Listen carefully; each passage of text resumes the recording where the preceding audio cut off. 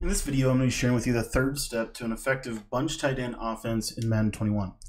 What's up, guys? My name is Cody, and I want to thank you for taking the time to watch this video. If this is your first time visiting my channel is all about helping people become better at Madden 21. If you want to get better at this game, I just want to encourage you to hit the subscribe button at the bottom right-hand corner of your screen. It is completely free to subscribe to the channel, and it just allows you to be able to stay up to date on the latest tips and strategies right here on the channel. Now, in this video, we're talking about the 5 sets or 5 play concepts for success in Madden 21. And the first step is a power play or a Lombardi sweep. It's a play that you can go to that is just very, very good against pretty much everything, right? It has a power play element to it. It's one of the top, maybe 5 or 10 plays in the entire game. It's a Lombardi sweep in the fact that it is truly a simple play, but it's very, very powerful. For the bunch tight end, we talk about that as being the PA all cross or the PA boot over. The second type of play that you want to have in your arsenal is you want to have a play that you can go to whenever you need to basically change that up. Whenever the defense starts to really kind of key in on that one play, you want to have a counter play that looks very similar to the power play, but actually goes in a different direction. For the bunch tight end, we've got the tight end corner for that. And then in this video, we're talking about the third element of that, and that is the ability to have a constraint theory play, or a play that looks very similar to both of those first two that I mentioned, but this play really takes advantage of a specific type of coverage. Maybe it's a cover 2 beater, maybe it's a cover 4 beater, maybe it's just a slip screen or a little quarterback draw, just something to kind of force the defense to have to go back to playing a very sound defensive scheme.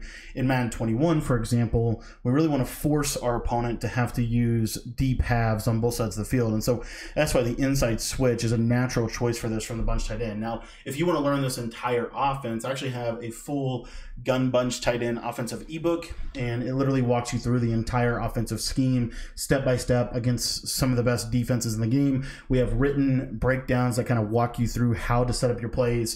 We have video tutorials that show you how to run them. And then we actually have film study analysis where we actually show you how to use these plays and break down why they work in a real head-to-head competitive matchup. And so if you want to get that guide, it is available in the description of this video.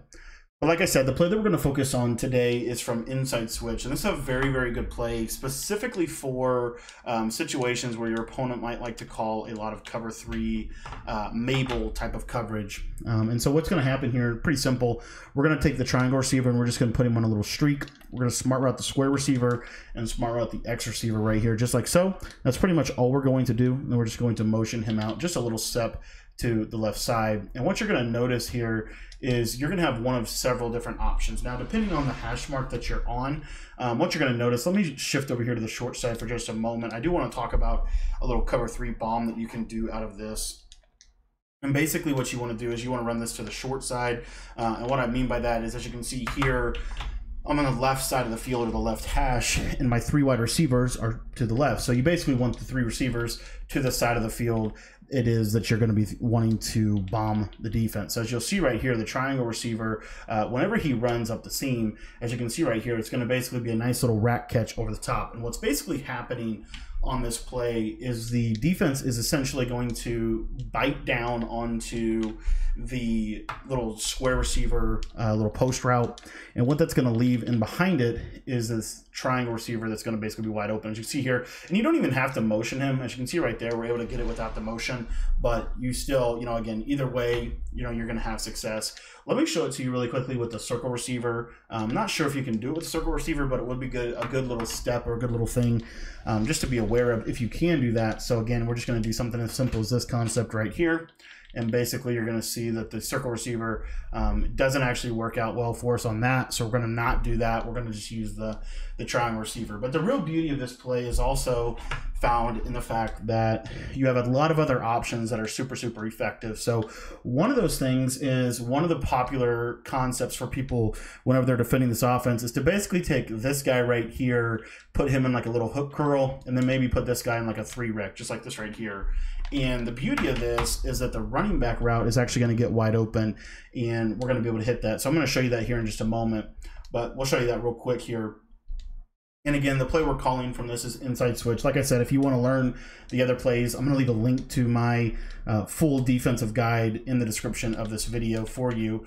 But again, just really quickly here, so if they don't have a hard flat defender on the right side, or even if they do, what's really cool about the running back route is you can throw this really quick, get out there and get a couple quick yards against really any defense. Okay, so that's one of the real cool parts of this play, is that you can really force, you know, the defense's hand. They have to come up. You have to force them to kind of come up and really play underneath, as you can see right here. And the cool part is you can do this little truck animation against the blitz. So if you're getting a lot of pressure, this is another reason why this is such a good option. Now, back to the bomb for just a moment. One of the things that you're going to notice in Madden this year is that one of the ways that you can prevent a lot of the bombs is through putting your outside corners in deep half. So what you're going to notice is we're going to do that same route combination that we did in the beginning, but the only difference is I've put the corners on the outside in the deep halves. And so as you can see right here, they run with him really, really well, but as you can see, the square receiver is now wide open.